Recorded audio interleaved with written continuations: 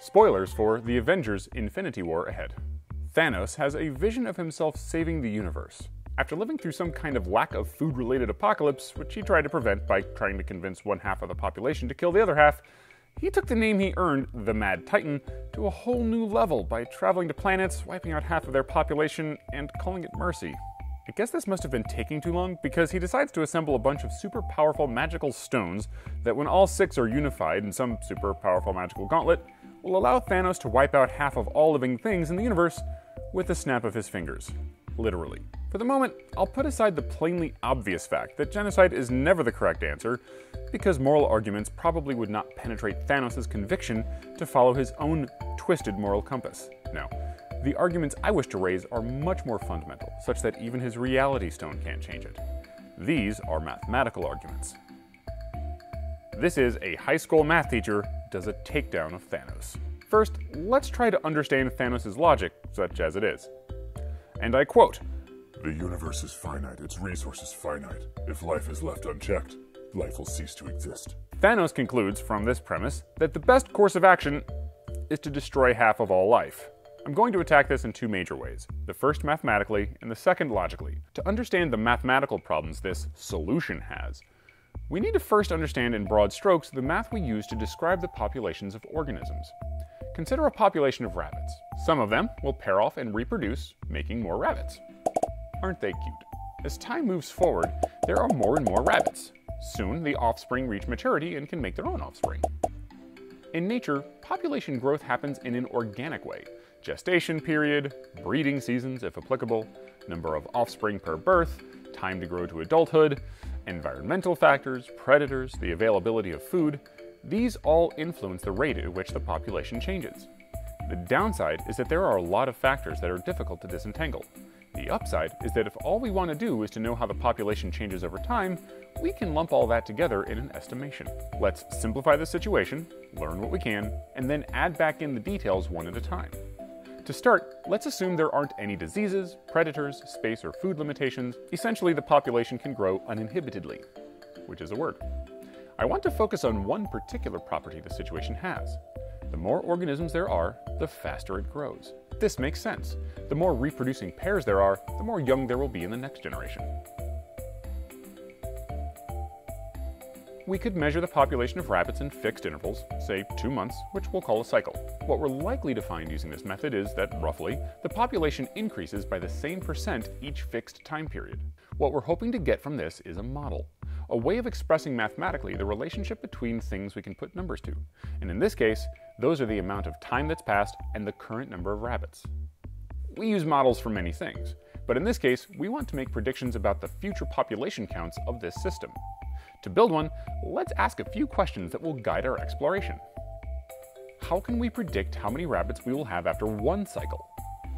Let's remind ourselves of how we can find the percent of a given quantity by making up some numbers for this one situation. We take the quantity in question, say 15 rabbits, and the percent it increases by, say 20%.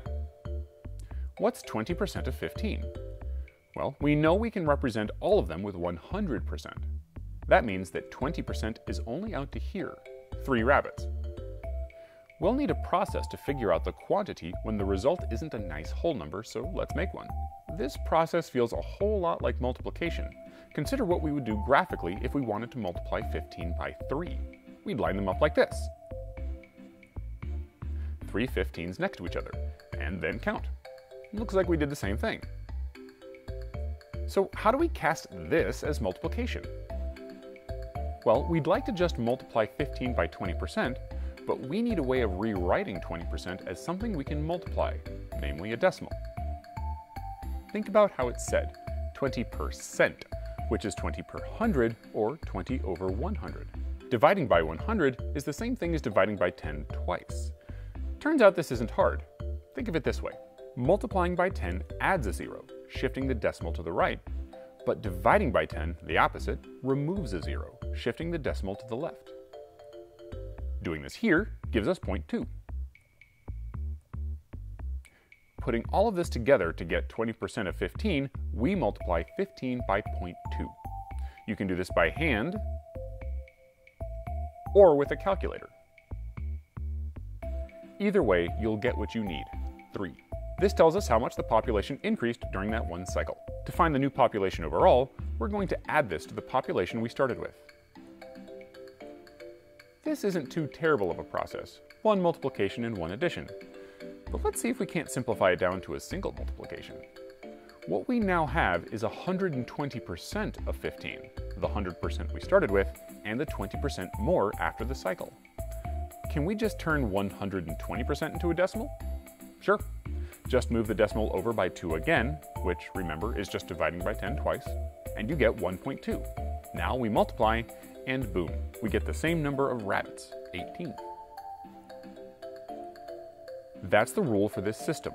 To find out how much the population increased over the course of one cycle, we multiply the number of rabbits we have at the beginning of the cycle by this percent increase, and we get the new population at the end of the cycle. In fact, we could repeat this, taking this new population, multiplying it by the percent increase again, and see what the population is after 2 cycles, or 3, or 4, or however many we'd like. This is just repeated multiplication, and we have a way of representing the idea of repeated multiplication, an exponent. Now we can control how many cycles we want to consider by just fiddling with this one number. If we want 10, we can put a 10 here. If we want 30, we can put 30 here. Mathematicians do this so often that we have a name for it, a variable. That is, we'll put a letter here, and its value can vary between all the numbers we'd like. And because we're going to use this model we're building to make predictions, we want the freedom to let this variable be any positive number. Here's a few. To take the final steps for this example, let's remind ourselves of the goal: to make a model, a mathematical way of expressing the relationship between time and population count. To do this, we need one more construction mathematicians have: a function. What a function is, essentially, is a formal way of relating two varying quantities, in this case, time and population. The way it builds this relationship is by taking an input quantity, whatever makes sense, and it'll do some math with that quantity and give a result, an output. In this case, the math we want done comes from the equation we built. We build it by first naming it, P for population. Now we're going to allow something to vary. In this case, it will be time measured in cycles. We put that in parentheses here. It's a bit weird because usually this means multiply, but in the context of a function, all this means is that t is an input for p. In effect, we're just using a notation, and we're all agreeing to use that same notation so that we can make sense of these ideas. Next, we have an expression for the population after some number of cycles. Here it is. We should set these two things equal. When we get done with a calculation here, it should tell us the population after all, and that's what this p represents. And there you have it. With this function, we can start thinking about how the population will be expected to behave in the future. Let's just graph a few cycles and see what we can come up with. To do this, we'll put 2 axes down, one that lets us represent the population count, and another that lets us represent the number of cycles that have passed. Each point tells us, for a given moment in time, what the population is. Each time we plug in a new time to our model, it tells us the population right then, and we get a new point. And because the flow of time is smooth and continuous, we can interpolate between these points. That is, draw a connecting curve through them all. Well, this looks good, but there's a problem. It looks like the population is just going to increase to infinity. Well, this shouldn't be surprising. All this model is doing is increasing the population every cycle. And in fact, I suspect this is perhaps what Thanos thinks will happen. But here's the problem with his logic. This isn't the whole story. Remember, at the beginning, we assumed that there weren't predators, food, or space limitations, or any other pressure that would inhibit the population. This was just to begin the exploration, and in fact, this illustrates one great way to explore things. That is, simplify your problem with naive assumptions and remove those assumptions one by one. In this case, it's clear that our model won't hold forever. Real organisms live in real environments, and scarcity of food, space, and resources will eventually lead to competition. Predators, disease, and other deadly factors all apply downward pressure on the population count, dampening the growth rate, and collectively serving as a limit. In a single number, an environment has what's called a carrying capacity, the maximum number of organisms it can support for a given population. We can show this on the graph here. It's a horizontal line because this will be true for all times we're considering. A few things can happen when the population gets to this point. One, the population can slowly approach the carrying capacity, but never quite reach it. We say that the model approaches this value asymptotically, and that the carrying capacity represents an asymptote, that is, a value that it approaches but never quite reaches.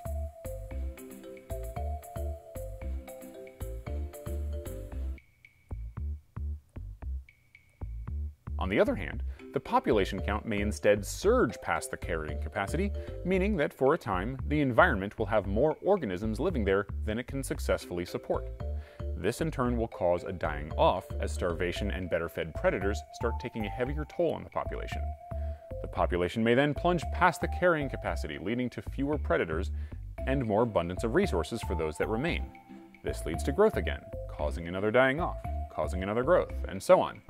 These swings have a name, oscillations, and they are dampening over time, that is, swinging less and less far in either direction. Eventually, the oscillations will settle down on the carrying capacity, roughly. The Titans, his people, went from being past the carrying capacity by some amount, down to just one, Thanos, in some planet-wide calamity. Maybe there are good explanations for this. Certainly, sapient organisms, that is, life in possession of an intelligence equal to or greater than that of humans, have different pressures governing them.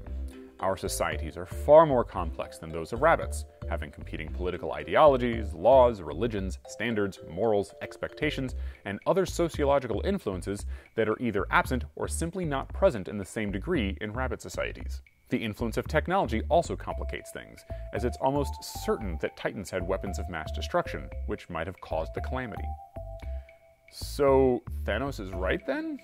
Should he cut the population in half to avoid this? Is he really avoiding calamities, the likes of which struck his home? No. Oh my, no. No. First, there's no guarantee that a society will experience an apocalypse when they start running out of resources. Yes, one can quibble about the chances of an apocalypse happening and it being more or less likely, but whatever those chances are, they'll be worse after the snap, which is the name of the event Thanos does at the end of the movie that cuts all populations in half. To see why, let's take a look at the human population. When graphed, it looks something like this. This looks like we're some kind of very steep exponential curve, so let's zoom in on the interesting part here. For the sake of argument, let's invent a carrying capacity for Earth and graph it here, like this. To represent Thanos cutting the population in half with a snap, this is what it would look like. And this little jog here comes about when small catastrophes occur, like those shown in the post-credit scene of the movie. Helicopters and cars smashing into things. In other words, Thanos is going to kill strictly more than the 50% he intended to. What will happen after this? Well, the population will resume increasing again. In fact, the rate of reproduction might arguably increase. In America, the generation immediately following World War II, the deadliest human conflict in human history, is called the baby boomers for a reason. What this means is that once the population gets back to where it was before, and it will, it's more likely to shoot farther past Earth's carrying capacity than it would have without a snap. In other words, whatever the odds were of a planet-wide cataclysm, they just got worse some short time in the future, however long it takes for humanity to repopulate. So from a pure maths standpoint, he's not only doomed to failure, he's doomed to make the situation worse. But that's not all. Now, let's look at this from a logical standpoint. First, he absolutely didn't kill just half of each species' population. Drax gets dusted, meaning his society was halved with a snap. But his backstory was that Thanos had already halved his people, meaning that they had just been quartered. He killed Peter Quill in the snap, who was the only human with Celestial in him. Quill's father was also a Celestial, and he spent millions of years searching the cosmos for other Celestials, and he didn't find any, meaning it's a really good bet to say that Thanos just killed 100% of the Celestials. Second, let's give Thanos the benefit of a doubt. Let's say he somehow magically knew that cutting the population down by some percent would magically rebalance the pressures on that society so that they would experience population growth given by a logistic curve, smoothly approaching the carrying capacity instead of shooting past it and causing an apocalypse. How does he know that the magic cutting percent is 50%? And even if it did apply to one society, how would it apply to all of them? There's just no way. Third, he clearly didn't pay any attention to whether or not that society was anywhere close to their carrying capacity. Look at the Asgardians, a race of people that got halved after experiencing their own Ragnarok. Did they really need to be halved? It seems to me that what they needed was a place to settle. The whole of their society could fit on a single large spaceship. Sure, the spaceship wasn't going to be able to support them indefinitely, but I don't get the sense it was intended on being a permanent solution. What they needed was a place to land. Fourth, I would be surprised if there weren't populations he may have just doomed to extinction by reducing their numbers too far. The descriptions of the problems they would face are pretty grim, so I'll just say this. You don't want your population to drop below a certain number because extinction becomes much more likely. Fifth, why cut any population in the first place? Why not instead double the resources? This might be tricky, but if you can wipe out half of all life in the universe with a snap of your fingers, then you've got the power to solve the problem of doubling resources. Sixth, and most damningly, there is a crippling logical flaw that he has from the outset. Even if every argument I just supplied can somehow be shot down, there is one problem he cannot escape. He claims that the universe is finite, and thus its resources are finite, and that life will consume them all. Thanos' snap didn't change that. If it's true that the resources in a universe are finite, then all that means is that the best case scenario, someday they will all be consumed. This is true as long as there is life to consume it. Nothing Thanos does in the entire movie changes this. Nothing. Unless he's able to expand the universe and increase resources indefinitely, then he's not ultimately saving anyone from anything, even in the most generous of interpretations of his actions. This is why the Avengers needed a mathematician in their ranks. I'm free on most days. Save the world. They might have saved the universe from this snap, but then again, Thanos was called the Mad Titan, and he might not have been that good at math.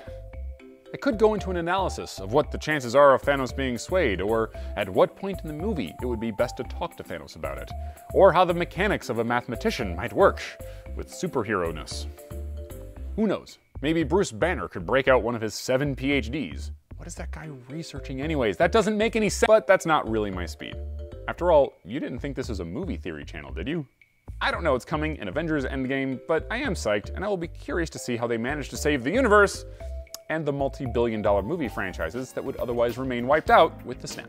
Thanks to Aragami for hosting this, and to my patrons for their support. This wouldn't be possible without you. And congratulations to you on reaching the next term in your own Taylor expansion. I'm Derek Taylor, and I'll see you next time.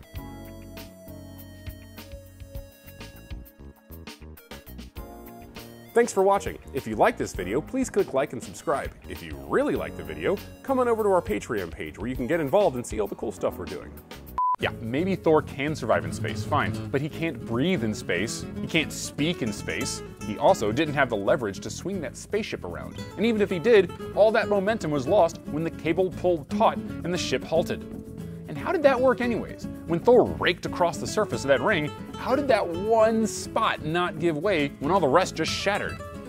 Stars don't shoot energy out in lines like that, and certainly not because some distant iris is either open or closed. How did those things even interact? And even if it could, how can he take the force of a sun when his sister's knife took out his eye? And even if he could, how did his clothing survive? None of that makes any sense.